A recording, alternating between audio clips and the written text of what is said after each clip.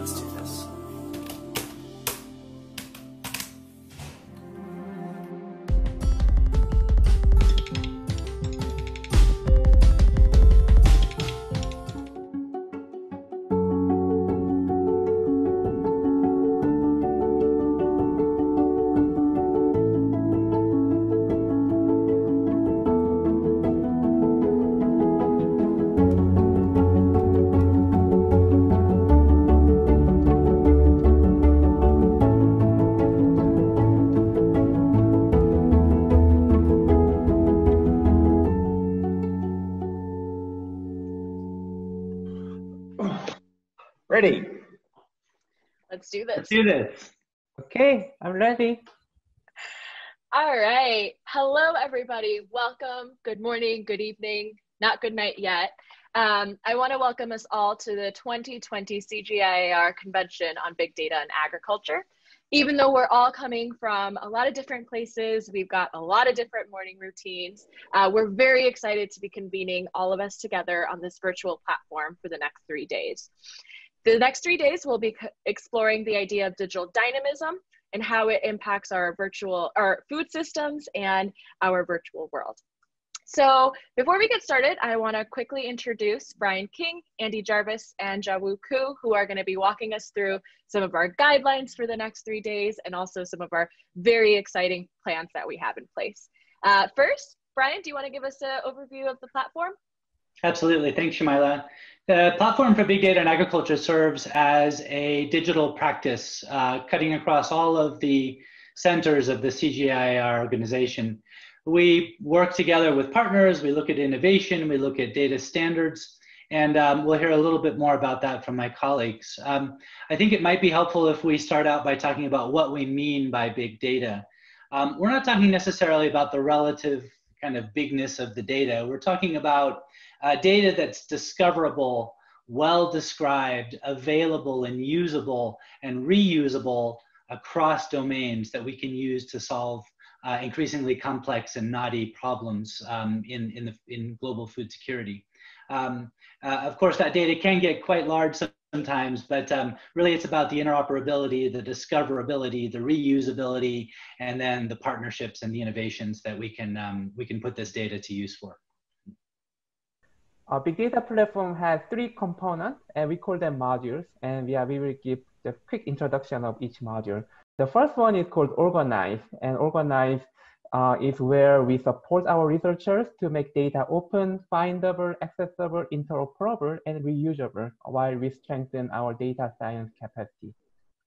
And Brian? Great. Well, our second module is we call convene, and this is about partnerships. We tend to and support technical communities of practice that delve into deeper technical issues around how do we mobilize data and use it effectively for global food security. We also do this annual convention, which is where the communities of practice kind of set the technical agenda together, and we sort of try to foster new partnerships through engagements in our annual meeting.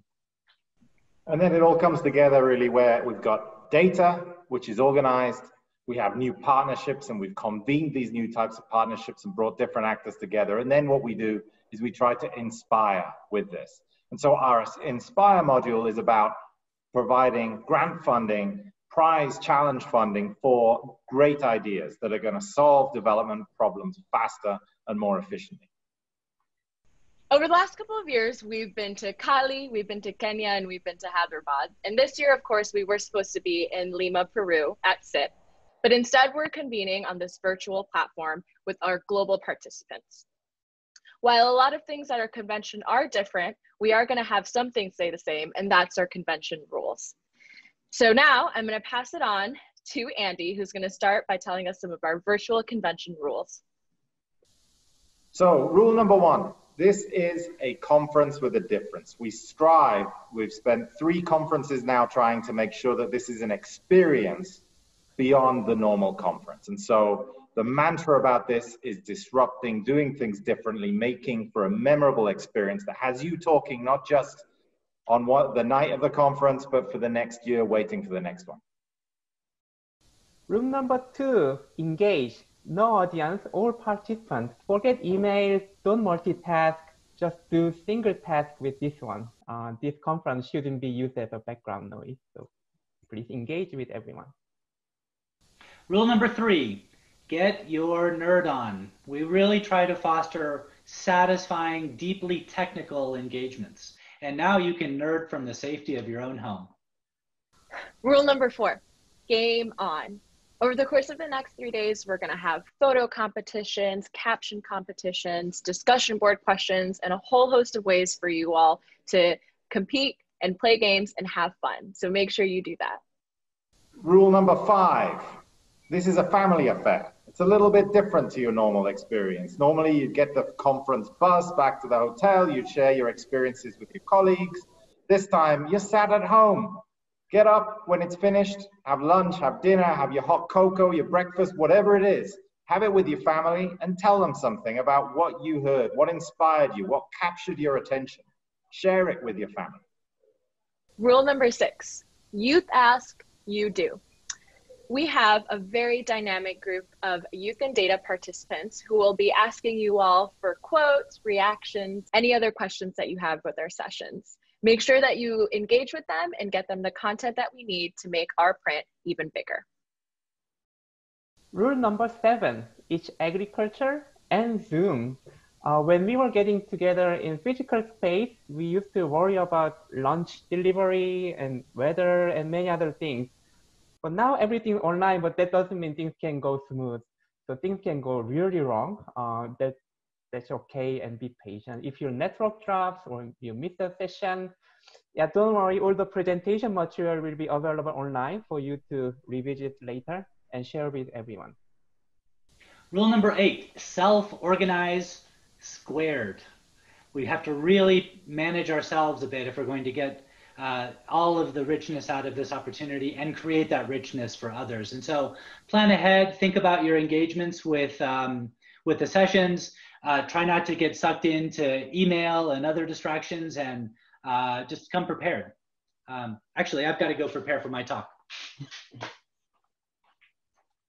Rule number 9, fail forward. We'll be talking about many innovative and risk-taking blue sky stuff for next 3 days. Really exciting. So let's learn from each other in innovation space and see how you can really make the best out of these new ideas. So rule number 10, and my absolute favorite, rules are made to be broken. This conference is an experience that creates new rules, creates and inspires. And so we expect you to ignore these rules if you have a better idea and a better way of doing things. That's really what this is about. You chipping in and contributing and moving us forwards. So those are the rules. What's next, Shamila?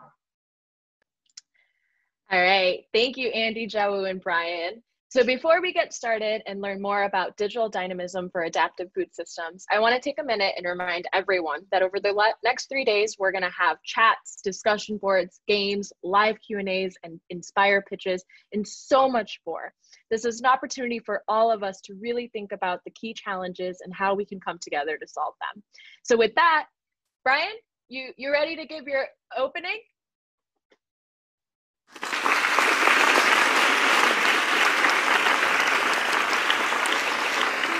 My name is Brian King. I serve as the coordinator of the CGIAR platform for big data in agriculture. And today we're going to talk about digital dynamism. What is it? How do we get it? And what have we learned about it in the last few months?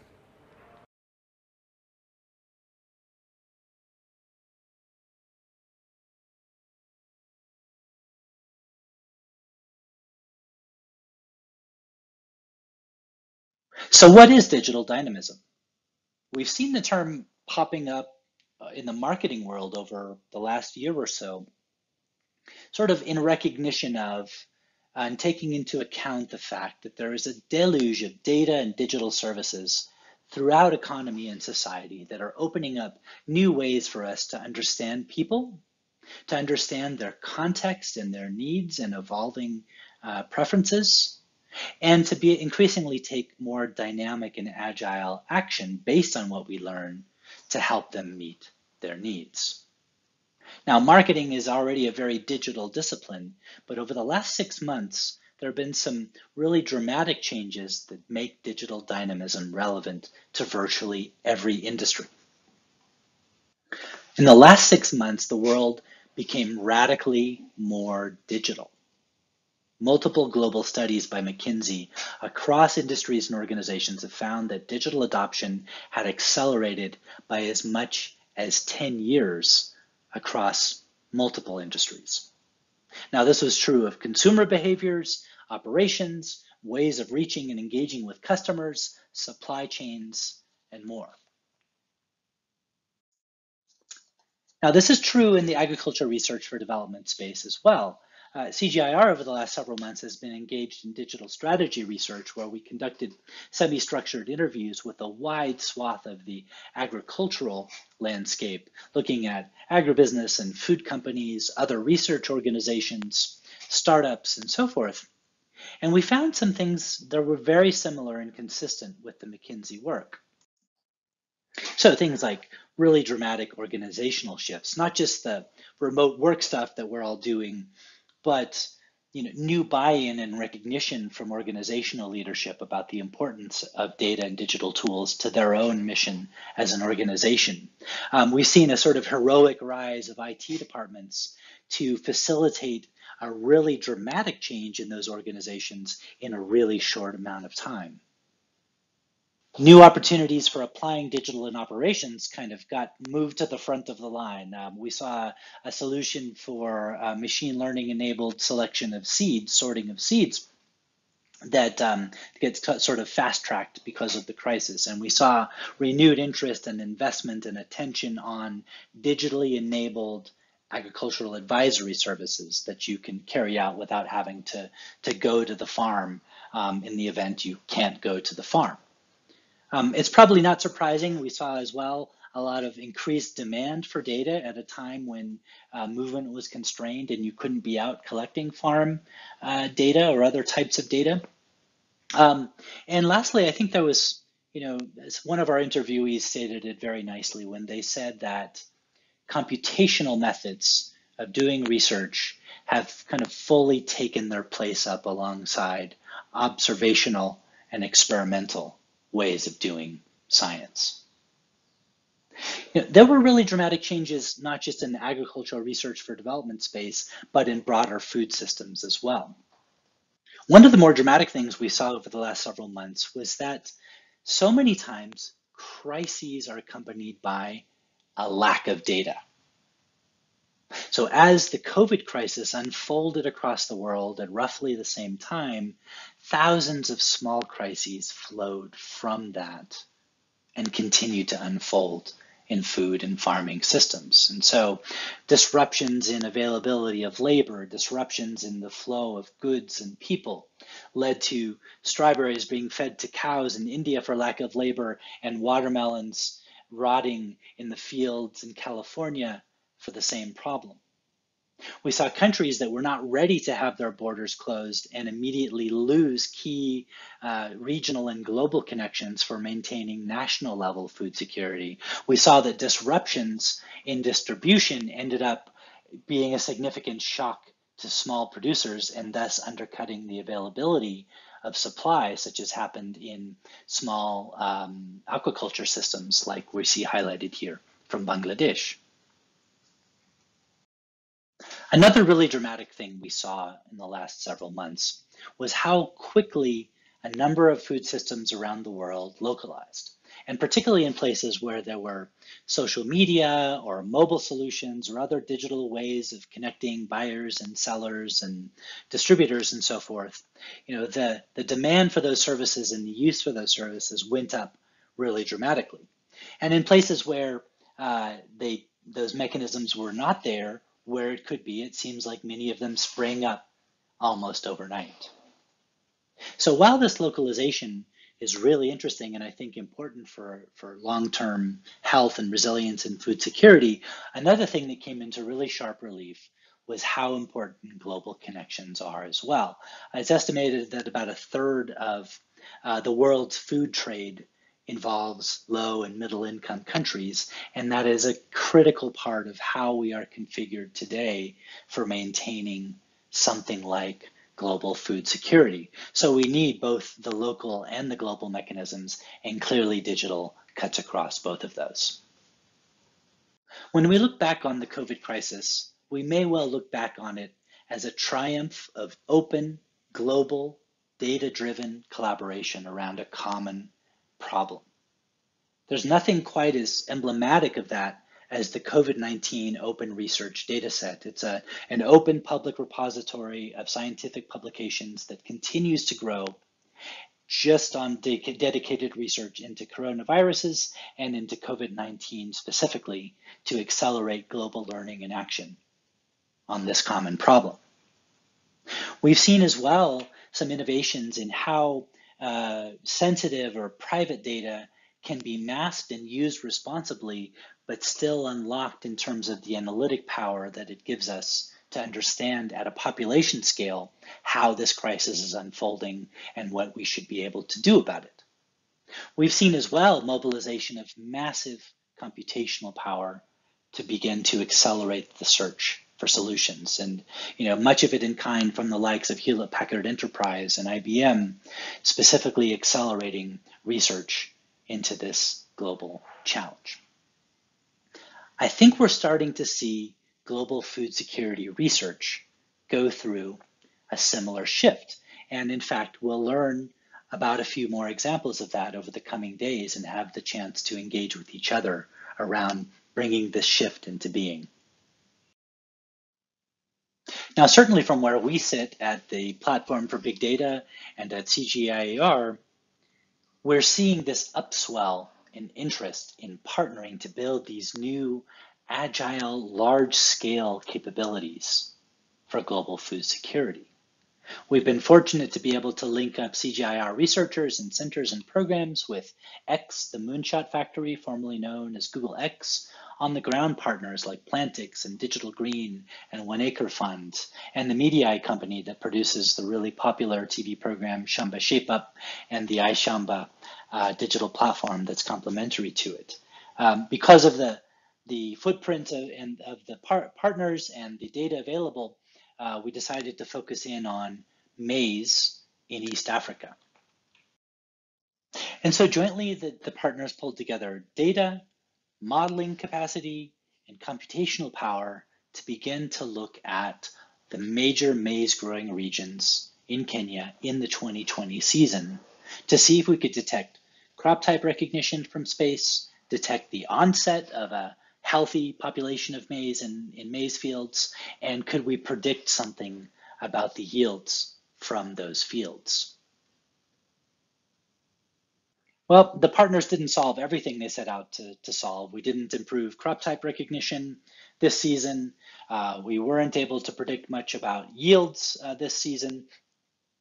Over the course of the season, though, we came to feel pretty comfortable with the new capability to detect onset. So, the establishment of a healthy, hopefully, population of maize in those fields. And this enabled us also to make a rough calculation of total maize planted area in this season that seems to be being borne out by ground data and ground validation. And so in this season, we did not achieve delivering a really dynamic in-season analysis. However, I think we learned a huge amount about the nature of partnerships required, and I think that the crop onset analytics could well be a very great dynamic monitoring capability for future seasons. And so these open, collaborative, global collaborations around food security are clearly the way forward. We need to keep building them. And it's not because there's a lack of data necessarily or a lack of political will. I think it's probably a bit more kind of, a question of balkanization. So for example, there are systems out there for monitoring forest populations. There are systems and methods for being able to detect changes in wealth and poverty in a really high frequency way. There are methods for being able to monitor prices. There are ways to monitor fishing or solutions that are showing us the way to be monitoring fishing. We can look at how harvests are unfolding through a combination of ground data and remote sensing. So it's not necessarily a lack of know-how or even potentially a lack of systems. It's really about the kind of unifying global collaborations that can help us use these systems and tools and know-how to build these global capabilities. One of the things we've seen in the last several months is that global food supply and value chains are significantly more vulnerable than we thought they were. And so clearly we need new ways to build these. And we also need to recognize that there are opportunities to build them better. We can make them more inclusive. We can make them more resilient. In fact, there's about a 20-year history of research and investment and countless consulting hours, certainly, in trying to figure out how to make global supply chains more resilient. And a review of that literature actually is a little bit discouraging because it's successive shocks. It's acts of war and financial crisis and natural disasters and so forth. And it seems that when you review the literature, the learning is always a bit sort of retrospective. Okay, that shock happened. How do we manage that particular kind of shock? And so, if you look back through this literature, there's this sensation of, oh, here we are again. So as discouraging as the literature review might appear, there's actually a signal starting to come through that points to the role of knowledge management. There's a particular paper that called it that and sort of put all of this into perspective for me. And I'll take the liberty of including data and digital tools and managing the exchange and availability of information to all be rolled into knowledge management in this paper from 9 years ago now. But what they were able to measure specifically was that there was adaptiveness, dynamism. There was specifically flexibility, visibility, velocity, and collaboration that were fostered across supply networks and across distribution networks across multiple supply chains. This is clearly applicable to our global food systems and our global value chains and our local ones for that matter. What's also very interesting about this is that they're describing a two-sided network or a multi-sided network. They're describing one of the definitions of digital platforms. And so what this says to me is that part of building digital dynamism is enabling there to be as many interoperable, multi-sided networks, interoperable digital platforms as there are problems to solve.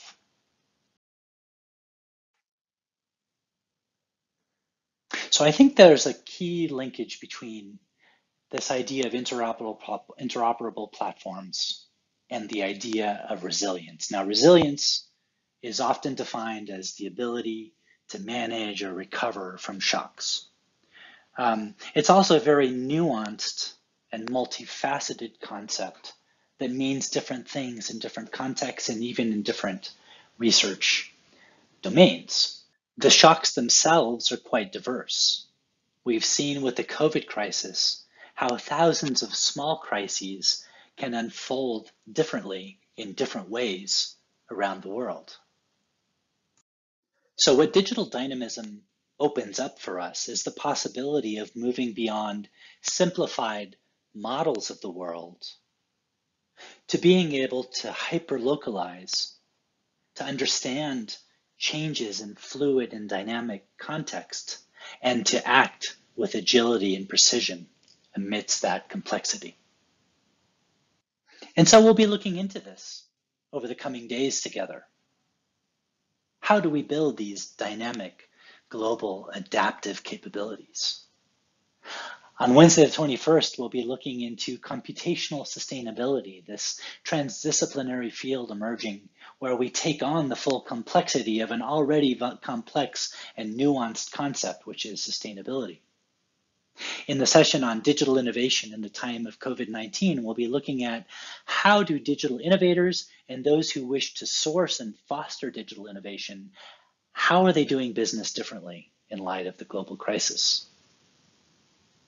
Digitally enabled farmers will tell us about the digital and their own operations over the last several months and where they see themselves going from here. We'll talk about this data question.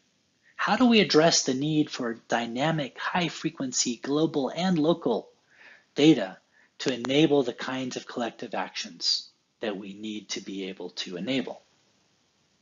Digital dynamism across CGIAR will be featured in a number of ways. And there's a session on overcoming lockdowns and what's happened with agriculture research for development in light of those lockdowns. And then there are these vignettes in the virtual booths specifically about what centers are doing with data and digital tools in the context of their specific research. Pass by those booths as well, and you'll see some vignettes from each of our Inspire Challenge finalists, the CGIAR's signature digital innovation process, the Inspire Challenge. And you'll also see some really great tech demos and technology showcases. And so this is a time to learn together, to mobilize together, and hopefully to inspire one another to build the new digitally dynamic global food system that we all desire. I thank you. Enjoy the convention.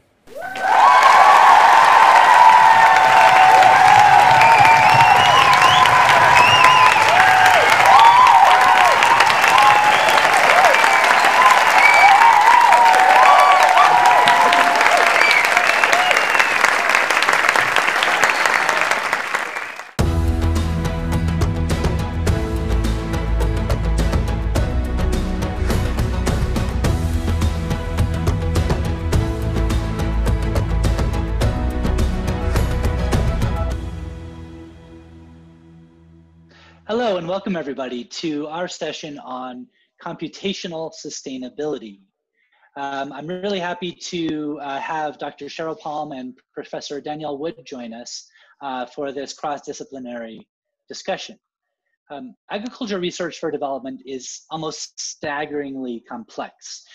We need to be looking at constantly evolving state of economy, society, the biosphere, and how food systems and food security fit into that constantly evolving and dynamic picture.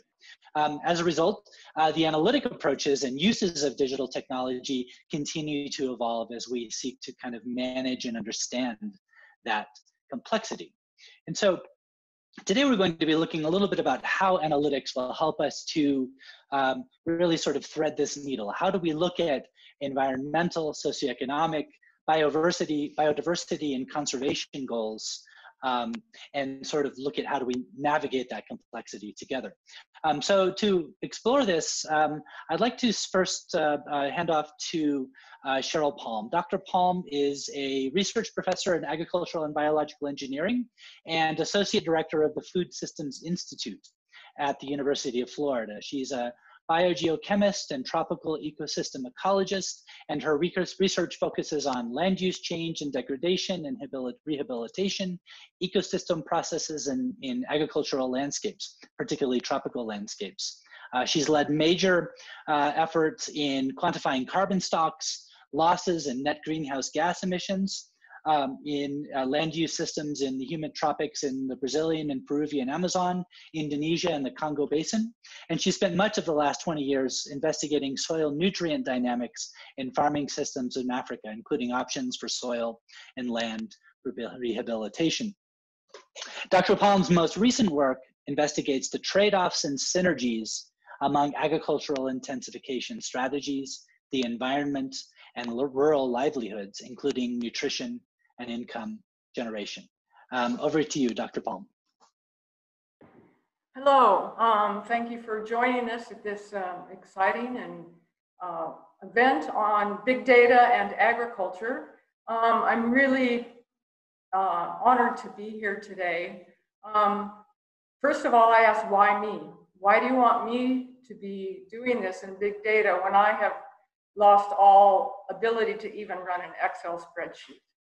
But then I guess I'm privileged to have traveled the world and seen many agricultural systems, and to be old enough to have seen a lot of transitions in agricultural research over the last 30, almost 40 years.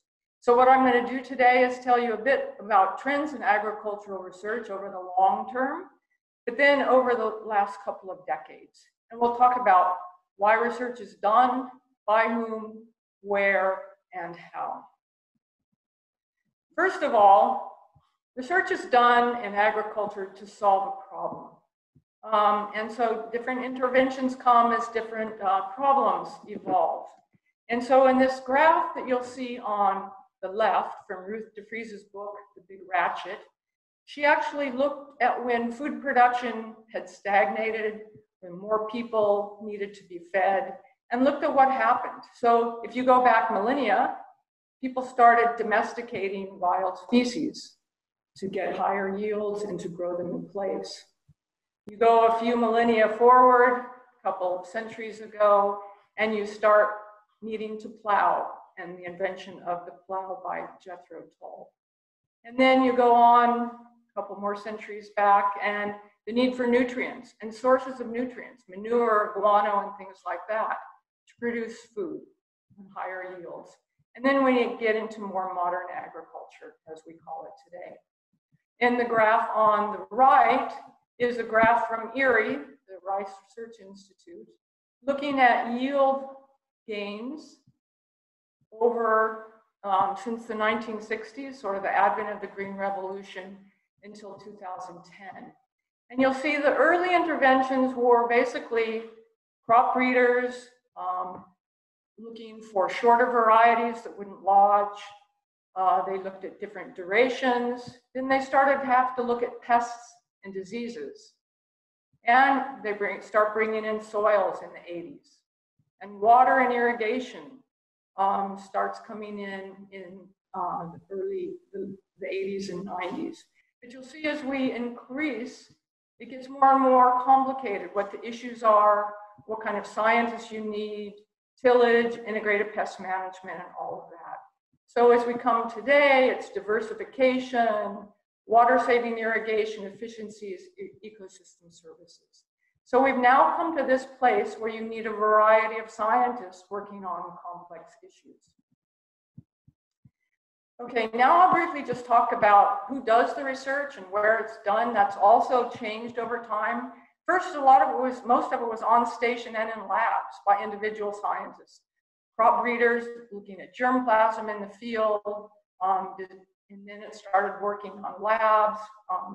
on pests and diseases, and then soil scientists came in and hydrologists. As people found out, many of the on-station work, it wasn't relevant to smallholder farmers, so a lot of research was done on farms by teams of scientists and somewhat by farmers. It was research designed and managed, researcher design, then it went to researcher designed, farmer managed, and then finally farmer designed and farmer managed. And it was both biophysical and social sciences. And now I think you can say we talk not just about farm fields, but farms and landscapes. And that's where a lot of research is going on right now. And it takes interdisciplinary teams of scientists, whether it be an agronomist, an ecologist, an anthropologist, but it takes a broad range of people that are able to speak together. It takes farmers and communities to make this come together. So as you think about how research has changed and the problems have changed, think of how those tools have changed. Now, most of the people in the room listening know a lot more about these tools than I do, but just so you can see how things have changed, many of these changes, most of these changes in my life as a research scientist. Crop breeding went from basically observational crossing of phenotypes to today's fancy genomics, CRISPR technology, and things like that. That's in the last 30 years. We've gone over that dynamic change in research. Data collection has changed, paper and pencil to computers. I will tell you that has changed over my lifetime with paper and pencil. We now have GPS smart devices in the field, as you'll hear during this week. Sensors from eyes in the sky to sensors in the soil to detect chemicals, water, all sorts of things, land use change. Analytics. When I started out, people mostly talked about ANOVA and t-tests. Now we're into spatiotemporal analysis, machine learning, and artificial intelligence. There will be a lot about that also this week. Computing, brain power. People had numbers, they had to crank through things. To brain power plus computers, and I would say for my PhD work, I probably took the first, what was then called a portable computer to the Amazon of Peru. It was to help the scientists start entering data while they were still out in the field. And so that was very interesting that the administrators took it and locked it up and said that was for them and not the scientists. So now we're on to supercomputers. And then communication has changed by word of mouth, radio, and now we're into social media of all kinds to talk about agricultural advancement. So what are the challenges we see today?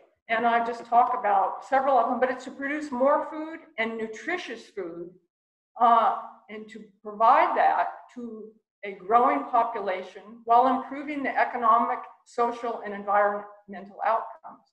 And all of that in the uncertainties of a changing climate. So you'll hear many, many types of conversations these days. Conservation agriculture, agroecology, climate smart agriculture, carbon neutral ag, regenerative ag is becoming the term used more now. But I say these all fall under the realm of sustainable intensification. So in all of these, there are many technologies that do exist. We think they fit many of these sustainability criteria, but how are we sure? What is the evidence base for what works and where does it work?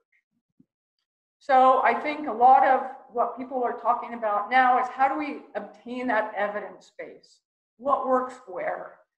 So you can monitor key sustainability indicators.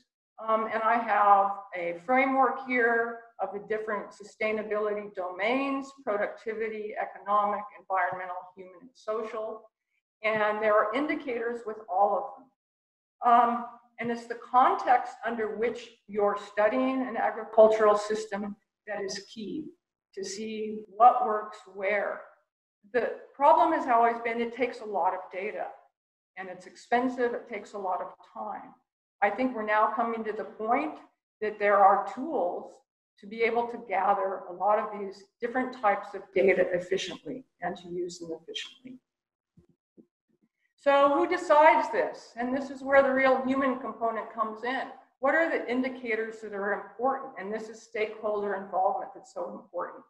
This is just a graph of a community to identify what they think are the important indicators for a particular system, how they're linked to other indicators and possible trade-offs and synergies. And then this graph here, it shows how the trade-offs in food production versus carbon as seen by different stakeholders. Carbon might be very important to an environmental NGO when they're not thinking about food. Ministry of Agriculture is thinking about food production, and the farmer is probably somewhere in the middle. All this is important as we try to move forward in gathering indicators and looking at what they mean. Then to talk about sustainable practices, we can now probably determine what is sustainable where in many of those indicators. But are people going to adopt them? These are graphs that I've used many times. Some of them are old, but it basically shows that adoption of different practices, organic inputs, fertilizers, improved seeds, or integrated soil fertility management, which is a combination of all, are adopted at different rates in different countries. On this graph here in Zambia, you'll see different wealth groups adopt fertilizers or manures differently due to different access. And down here, you'll see that adoption, as adoption goes down, actually, the cost or the benefit to that goes up. But farmers are not adopting what we call a profitable practice. Why are they not doing that? There are lots and lots of reasons: risk, climate, markets, that wasn't communicated to them, or do they have access to all the inputs that are needed to do that as a culture or as a policies? So I say the time has come, and the tools and the people are here in this room to look at managing and combining digital ag, and you'll hear much more about that all week long, and in my colleague here, Danielle Wood, eye in the sky to sensors in the soil. And then matching those with farm level data and tools and participatory methods that involve farmers and local stakeholders. These tools must be available to agriculture and farmers in the global south. And in many cases, the global south is already leading the way.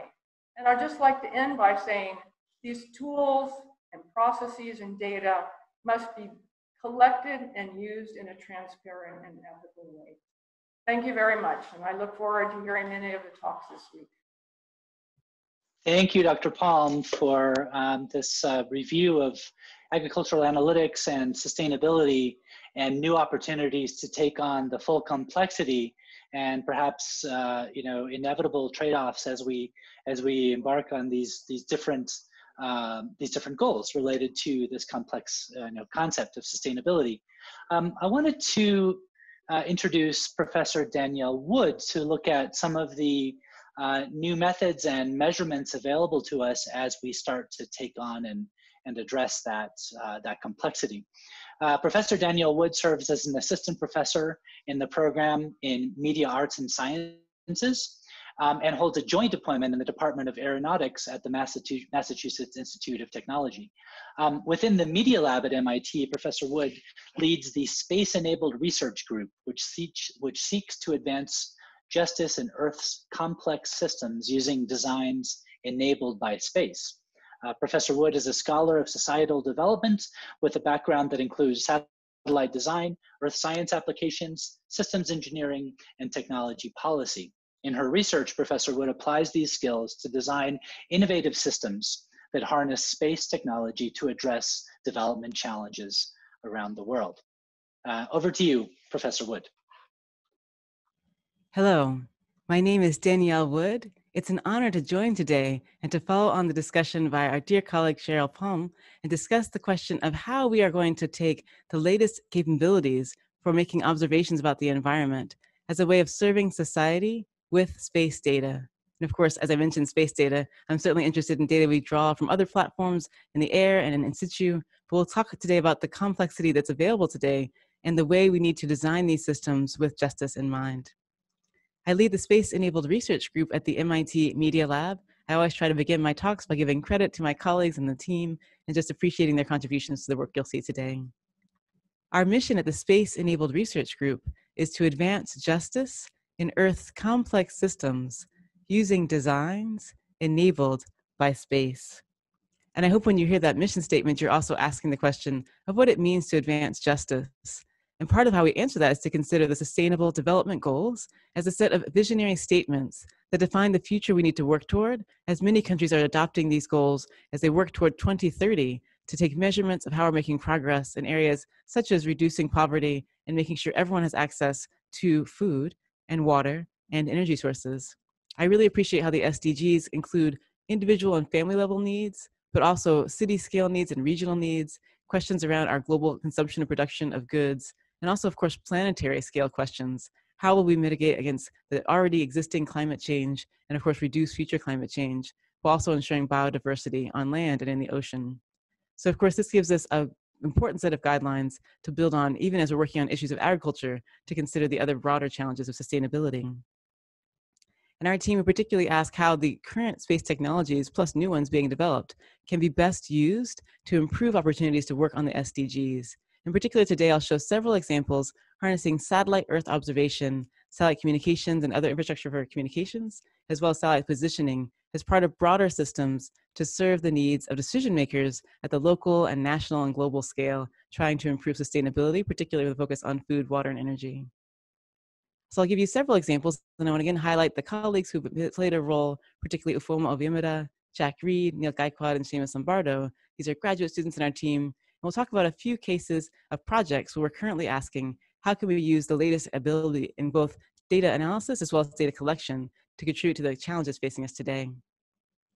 Part of the story is looking at the availability of satellite-based data around the environment, and this draws from the work of NASA. Here I'm highlighting NASA's Earth observation fleet, but of course there's amazing fleets also available, especially from Europe, from Japan, from many other countries, including India and Brazil and China, and many of them share their data either freely or through agreements.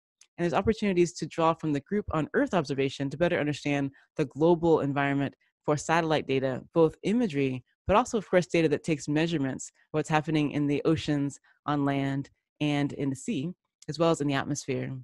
Now, of course, part of the question here is, how does all that come together to influence decision-making for agriculture? And we want to also consider that there's a broad change as we look at both traditional larger government satellites that tend to have multiple instruments and act for maybe decades. This example from NASA Terra has been in space for 2 decades. And we compare that to the satellites available from commercial organizations like the company Planet that have a different engineering design and provide complementary data. Our team strives to find the balance in using both the traditional scientific satellites as well as the commercial satellite imagery.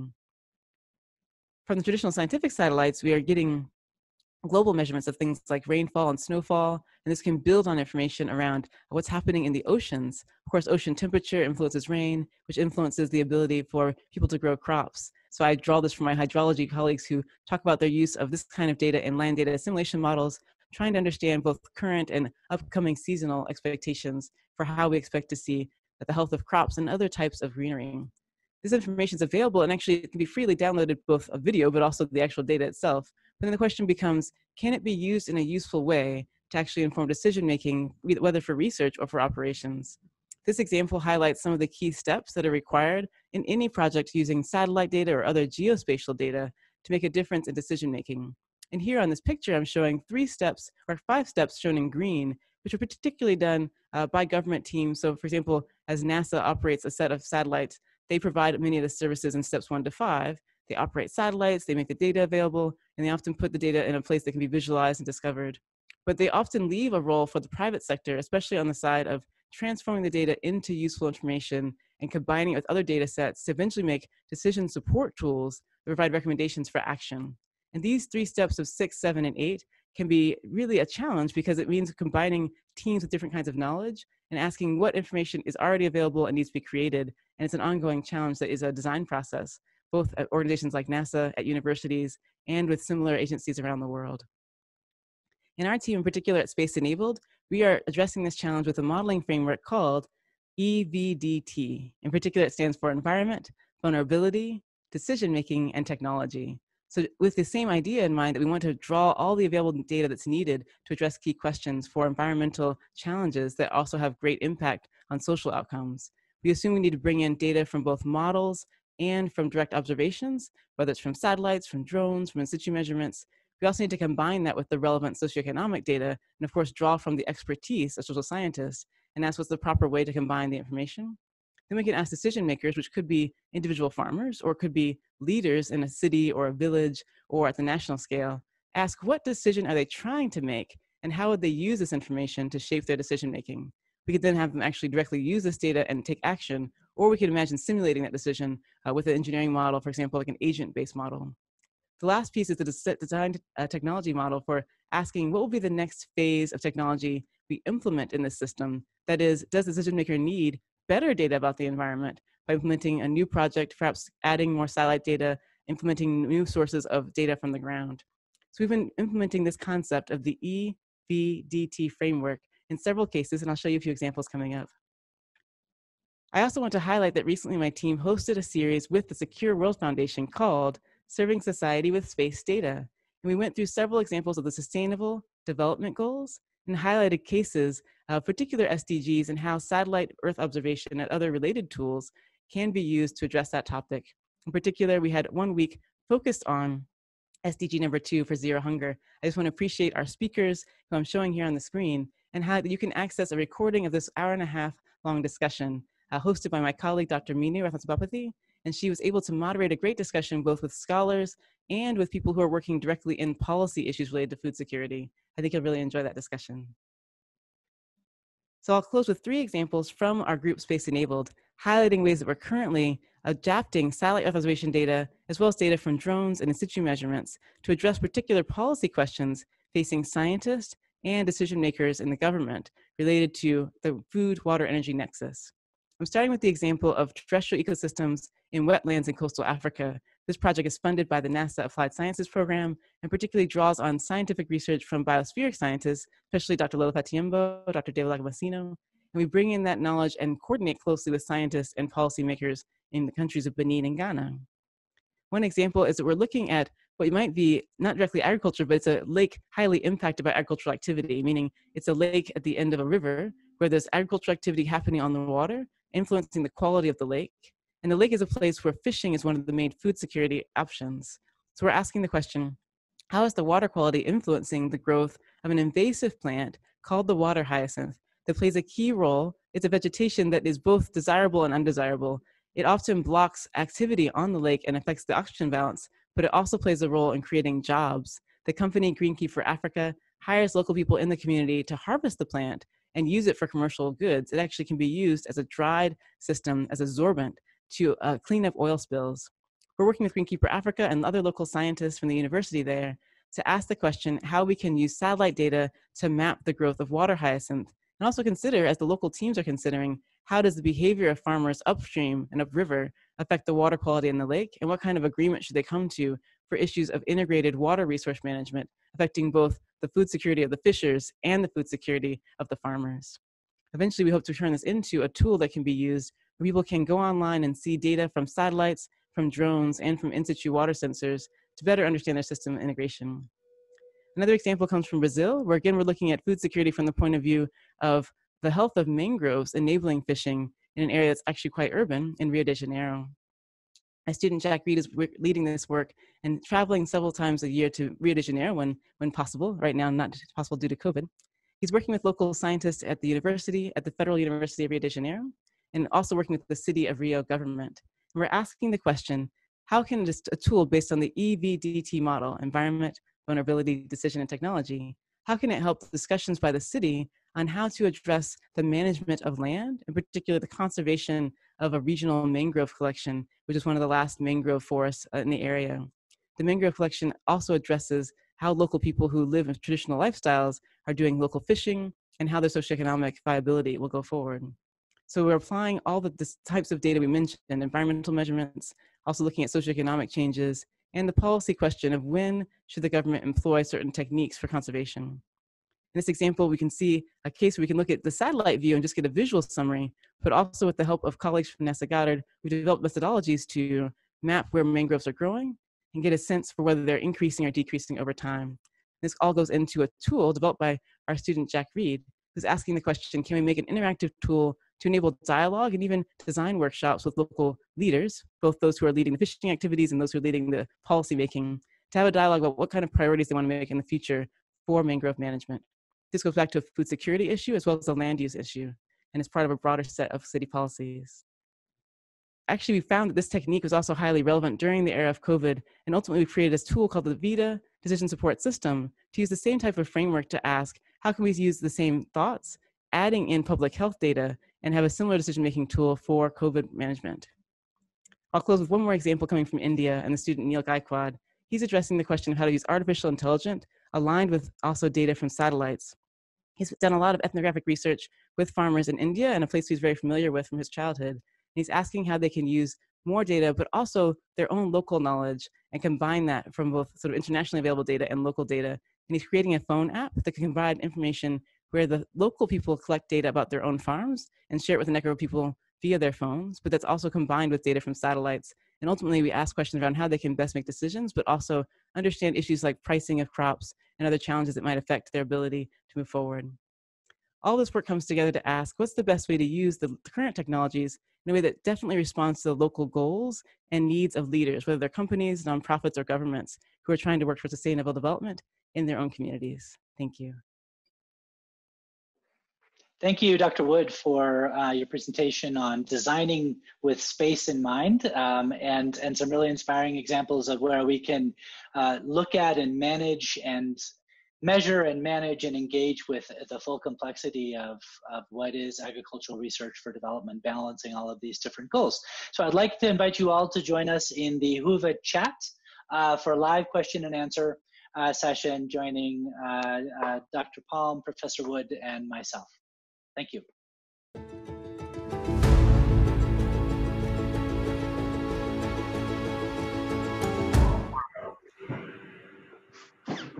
Hi, everybody. Welcome to question and answer session with Dr. Palm and Professor Wood. I'm Brian King. I'm coordinator of a big data platform. And so we've got an opportunity to engage more directly with our experts on how do we manage this almost staggering complexity. We've seen examples where we're talking about measurements and defining the kinds of measurements through the Sustainable Intensification Indicators framework. And then we've seen a decision framework, which also involves lots of measurement and data, obviously, about how do we harness both Earth observation data and local design and local measurement around localized solutions. And so one of the first questions I have, I think we can get us started, is where do you see the points of intersection between EVDT as a decision framework and the Sustainable Intensification Indicators framework, which is obviously about measuring, trying to get a handle on and measure such vast complexity?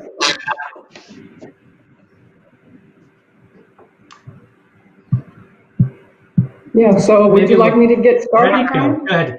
Sure, yeah, please, yeah, sure. Yeah, so the Sustainable Intensification Indicators, as you saw, are lots and lots of different domains for sustainability, and there are many lists. How do you get the relevant ones selected, I think, are critical. And I think also, how do you measure them to keep it cost effective? And I think how this interacts with what Danielle talked about is really the processes, the social processes that start to kick in. Once you have these huge lists, what are important to the stakeholders in terms of reaching the goals of a project? And so I was quite surprised to see how much our different approaches actually start to converge when you look at, okay, so what do we actually do and who needs to be there to get these indicators and decisions made for the right people and for the right reasons. I totally agree, Cheryl. And what's wonderful is that on my side, the environment, decision, and vulnerability and technology, the EVDT aspect, is asking, is there a decision that a stakeholder needs to make either in terms of official leadership like a government position, or in terms of actions taken by participants in a community. So we could then ask, if they're making a decision, what metrics should they use to determine if the decision should go a certain direction? And ideally, they could use metrics like the ones you're recommending as an example of ways to decide which way to go forward. And there may be metrics coming from the environmental aspects, the social vulnerability or social benefits aspects, as well as policy changes. This could all be potential. We can imagine having examples of your indicators in the environmental modeling, socioeconomic modeling, and even the policy modeling, depending on which ones are most important. And so part of the question becomes, as we first scope out what problem is being addressed and what are the different points of view on the problem, ideally there's a community-oriented dialogue process to determine which metrics are most important for the particular problem that's relevant, which is why our EVDT modeling framework is not static. It's really just a set of questions and options that can be brought together through a series of standards to exchange data across different models. But we expect that each time it's implemented in a local region, say a city or a lake region, a watershed, it might be done differently, but it's still following the overall framework and then taking an example of those kinds of indicators.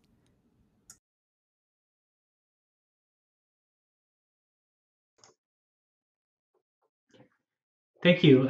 So there are several questions that kind of touch on this question about community engagement, design of solutions, and even deciding what is important to measure in a particular context.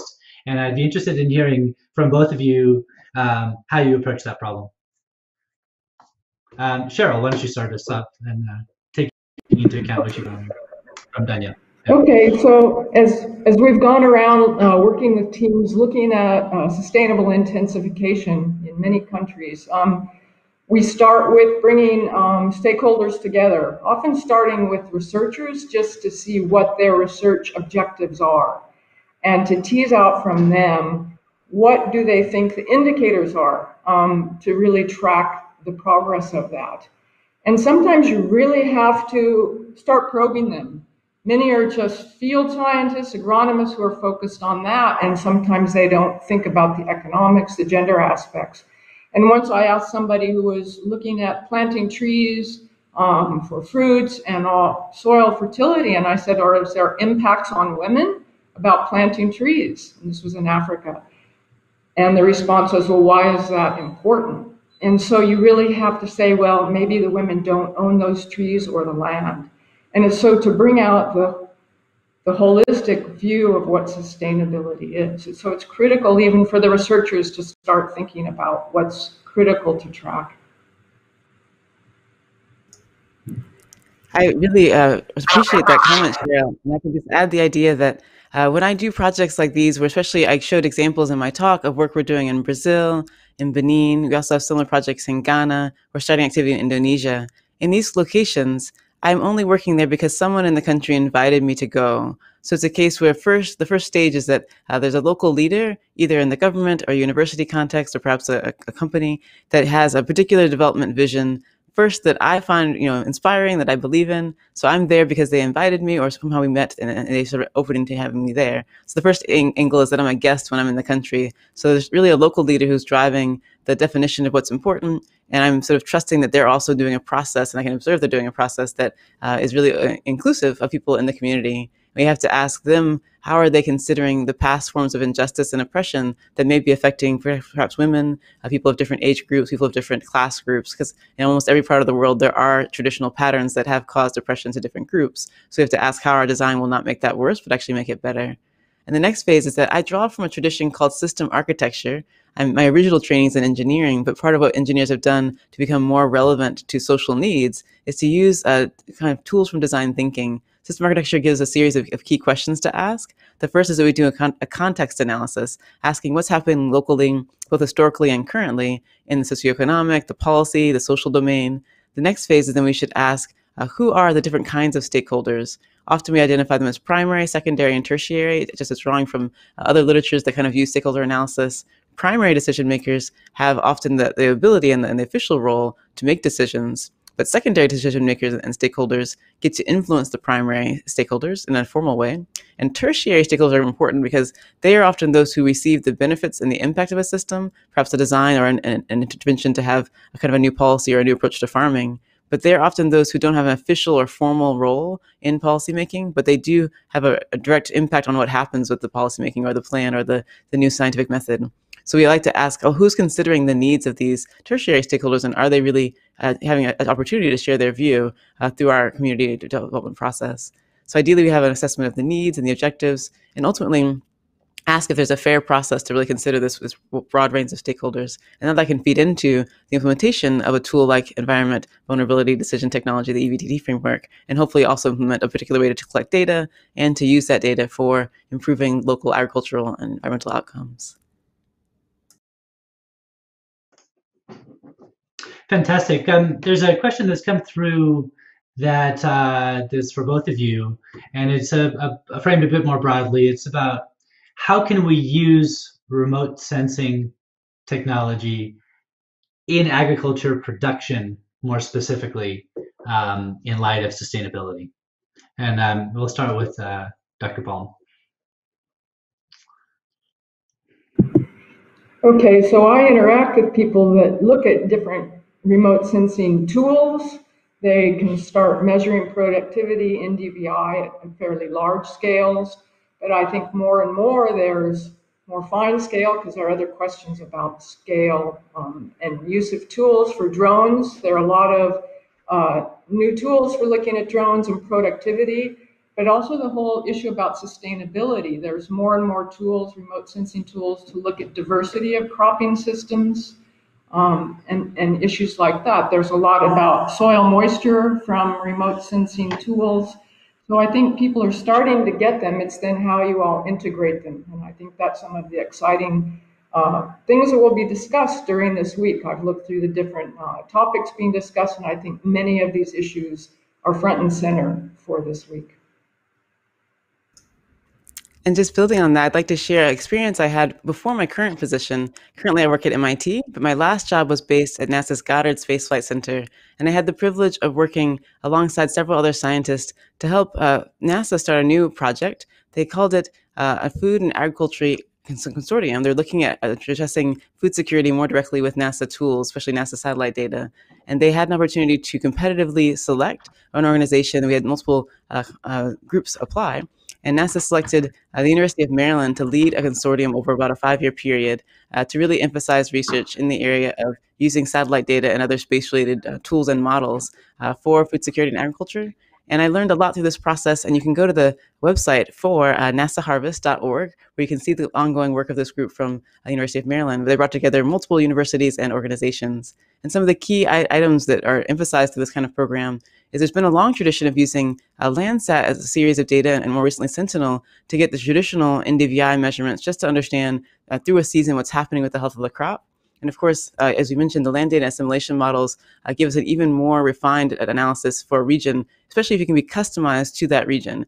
Meaning it's great that folks at NASA Goddard, I want to mention Christy Peters-Ladard and her work, but they're often so thinking, let's consider a particular zone of the earth and say, do we have the right assumptions for the on-the-ground stream flows as well as the rainfall for that region? And can we combine estimates of the oceanographic temperatures and then look at the overall rainfall and see how that affects the patterns, and have a combination of measurements of soil moisture and NDVI? So that's the really wonderful state of the art we're seeing. And of course, the Famine Early Warning System Network has been operating for a number of decades, a collaboration between the US AID and NASA. And they do produce already food security alerts regularly for many countries in Africa. And the next generation that I'm seeing is increasing the use of radar data as a satellite-based data set to consider getting different kinds of information about the health of crops. But certainly we're also asking how companies that are offering commercial data that might give more frequent updates than Landsat or Sentinel, that's another way to people to think. And there's new questions being explored, how to use data from these commercial imagery that's a different kind of data set from the traditional scientific measurements that can add different kinds of insight.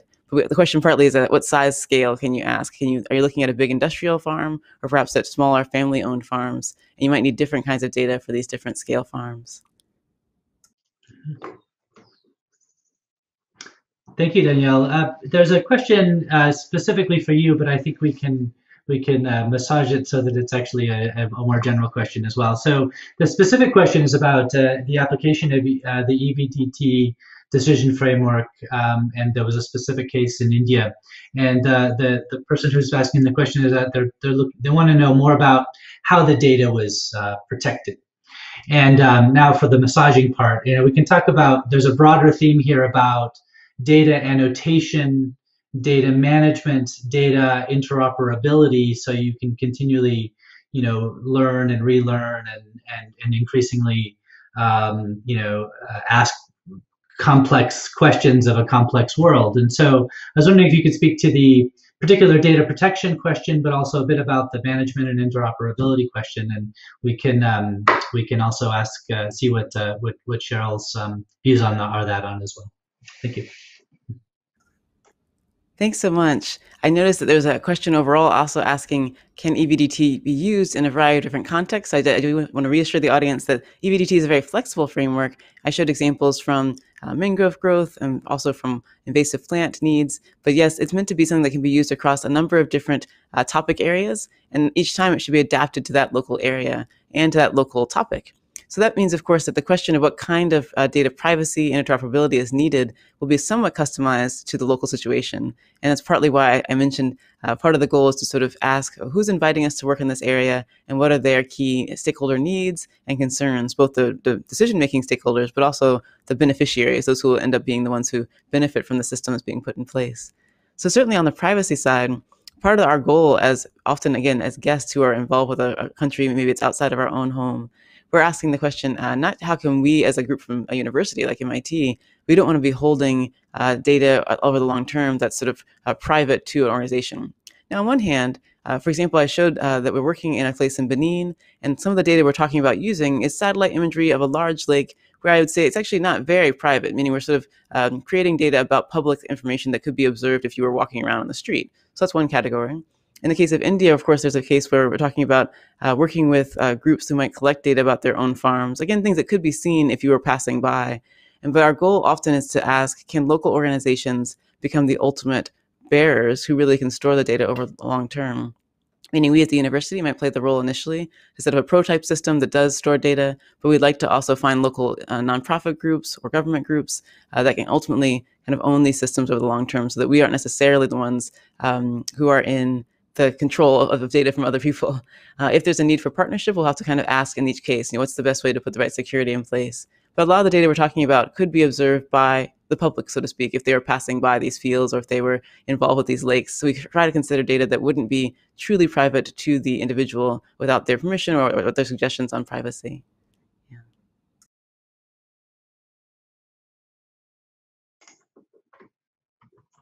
Dr. Palm, anything to add on data standards, data privacy from your perspective? Well, I work more at the ground level doing household surveys and things like that, very often with information that should be considered private. So through universities, there is a very stringent process for obtaining permission first to go out and do those surveys. It requires permissions from communities and the local research groups. And so I think that way it's protected in the kind of data that can be shared. It has to be anonymized, all identifiers removed so that you can't just walk into an area and say, hey, I heard you say this about yourself. And so I think there really are practices in place and policies, and those are international policies. So from the ground side, I think it's really works. And again, it's some of the geospatial data, it's there, it's public. And so you have to be careful how you don't link people that you don't want them to be tracked. It's really critical. And that's a big concern a lot of people have when you start getting big data, how to protect the privacy of people. Absolutely. So just to note to everybody, we're capturing questions in the chat. And even if we run out of time, we'll continue to be capturing questions in the chat, and we can continue to engage even if our live portion of this engagement comes to a close, or even after it does. So there's a question about data types. Really, it's about what type of space data do you wish you had access to for agriculture? Are the data types currently available meeting needs, or could they be better more available or more fit for purpose for agriculture in some way. Shall I start that one? Please, please. Yeah.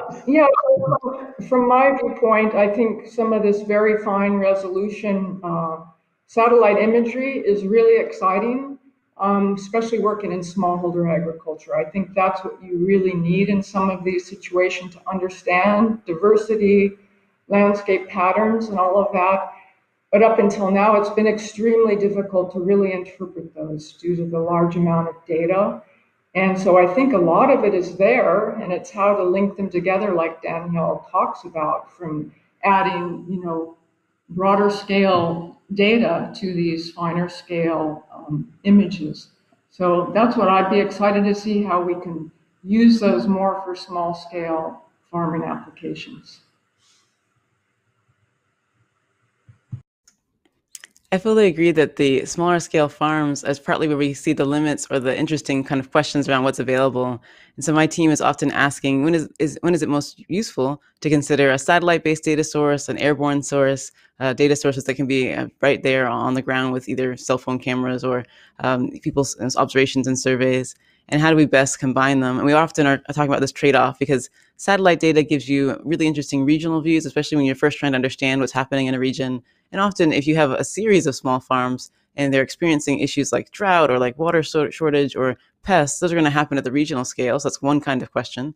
If you're talking about the experience of an individual farmer trying to optimize how they want to apply water or crop rotation, considering the soil chemistry, that's kind of a small scale question, but you'd like to understand how it relates to so the neighboring context. So ideally, we want to have no gaps at all times in sort of regional scale data and local farm scale data. And of course, it'd be nice if there was sort of constant physics that allowed us to have constant observation of the satellites. But on the other hand, I think even if we had that kind of data, we would have almost more data that we could process, because that's already true right now. So it's kind of a give and take, meaning on one hand, we kind of wish we had more data, but on the other hand, we're still learning to use the data types that we have. So we haven't sort of finished learning how to combine mobile phone-based data with data from sort of soil sensors, with data from drone observations and data from satellites, both medium and high resolution. So I think we can keep working on that. Meanwhile, for years to come, we'll see additional increase by various teams at different government agencies who are going to bring fresh soil moisture sensors, for example. We're going to see more opportunities to see different forms of hyperspectral data coming from the space station, for example. So there's going to be new ideas. I take the example of SWAT, which is an upcoming mission from NASA that will give us, again, just a fresh view on vegetation that we haven't had before. And we're going to be able to combine our understanding of what's happening in the atmosphere and what's happening in the soil in fresh ways. So I think there's still fun opportunities to combine these new scientific data sets plus the imagery that's coming on board due to various commercial companies. So I think we haven't yet exhausted our options in how to combine the data, plus the idea that the models themselves is what really gives us this idea of having information without gaps. And I just, for example, add to the chat some of the examples of the land data simulation models that I've learned the most from. And they are really the ability to sort of take any data that we might have and sort of continue to bring it in to the models, even whether there's gaps or not, we can still benefit a lot from that through the models.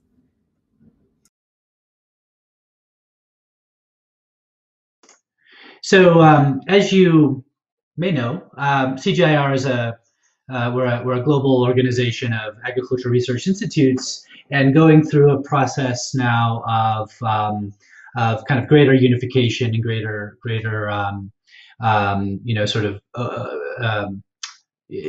becoming a more cohesive organization and operating under a sort of refreshed overall strategy that we're calling One CGIAR.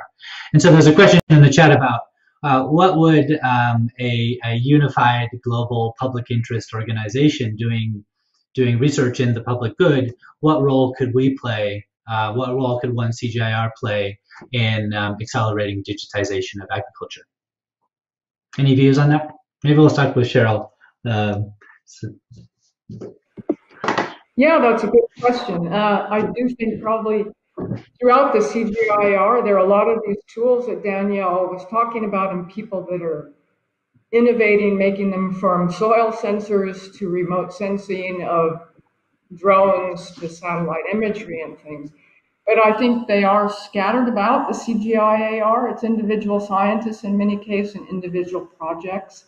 And I think part of the One CGIAR is to bring those together so that it brings together those diverse tools, the diverse scientists, to come together around a particular problem. So I do think there are real opportunities now, and the One CGIAR, I think, could really provide a way forward, how to bring these talents together, from soil sensors to remote sensing and how they interact to solve problems. So I think it's an exciting time. The tools are around, the people are there, and I think the CG can provide a structure to allow that collaboration that's really required to solve these complex problems.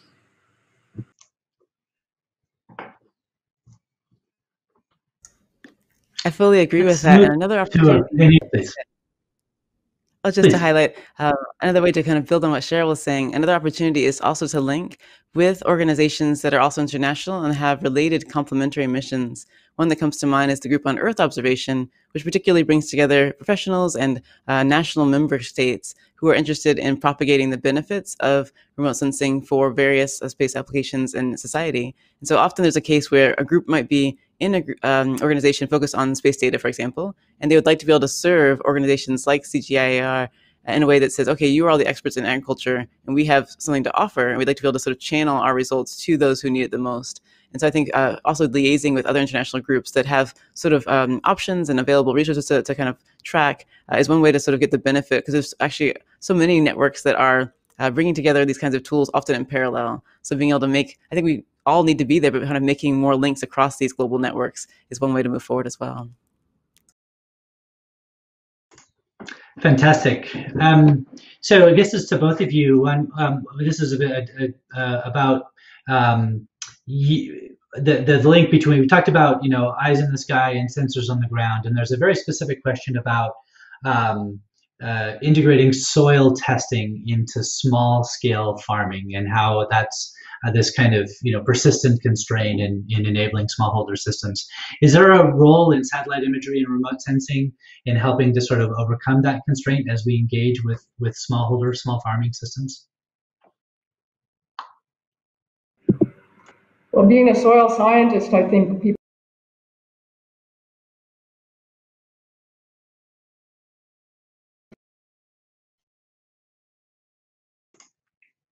Oh no.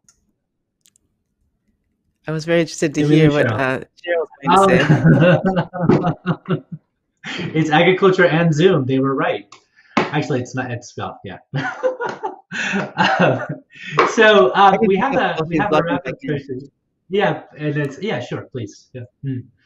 I was just going to highlight that I think there's two ways to think about it. One is to ask, what have been the traditional techniques, not necessarily from scientific measurements, but from local knowledge, perhaps indigenous knowledge to that area, to understand the health of soil, perhaps also through questions such as what have been traditional methods of crop mixing and crop rotation that also would be relevant. So I think that's a very ground-based and sort of local historical-based question. And the next question I would ask is, what do we see on the regional scale, meaning is there a known concern for desertification or for kind of regional change or lack of access to water to be considered? I think satellites are particularly strong. If something's going to affect multiple farmers at once, then we're going to get really good information from the satellite side. If you're looking at the individual plot that might be, you know, at the scale of one family, I think the question might be, how can they sort of play a role to help validate? It's one of the ideas that we have with our project in India. We're asking local farmers to help us validate whether we're making good estimates at the sort of satellite scale, which might be more regional, to see if that information is relevant to their local area. So I think part of the question is, can the local measurements kind of collaborate with the regional analysis and see if it makes sense at the local scale? But I'd love to have Cheryl comment further. Sorry, folks, I've had real internet problems today, and I've forgotten what the question was as I panicked here. We've talked about eyes in the sky, and we've talked about sensors on the ground, and so there was a question about how can remote sensing be part of the solution for getting more localized soil analysis into how smallholder farming systems work, you know, and Danielle had some great observations about local knowledge and traditional knowledge, and looking at crop rotation, and then looking at kind of larger, you know, landscape and even larger scale, regional scale around soils. And that's where we were when you were getting connected back in. So we'd love to hear your views on that. And we'll have a final question to wrap up. Yeah, I just think the remote sensing provides a broader scale look, and I think linking then to diversity, I think soils are so diverse at a small scale that it's difficult to actually get that from remote sensing. But there are maps now, a lot generated by people in the CGIAR, that help us start looking at soils and important properties of soils for productivity. But it's then making those local links. What are the major practices in that will really help you think? What are the major soil management issues? Fantastic. And so wrapping up question, although we can continue to engage over the chat. So one of the advantages we've really discovered pretty quickly of doing a virtual convention is that you can really engage all over the world at the same time. And so we've seen a lot of youth, students, people thinking about their careers joining. I was just wondering if you have any suggestions for what they might consider as they look at their own path in their technical fields.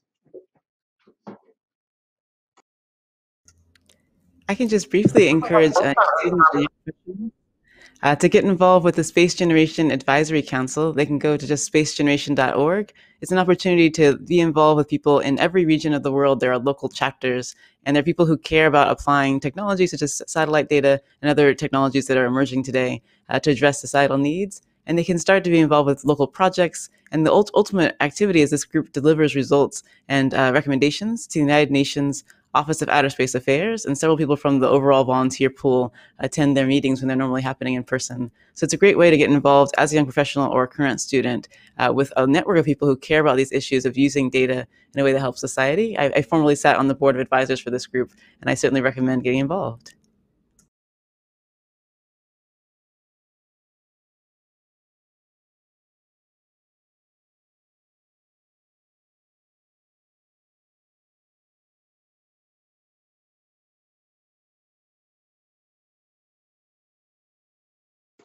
So we're moving on to our next panel. Thank you so much to Dr. Cheryl Palm and Professor Danielle Wood. And we'll be able to continue to engage in the chat over any of the questions and discussions that we've had so far. Thank you.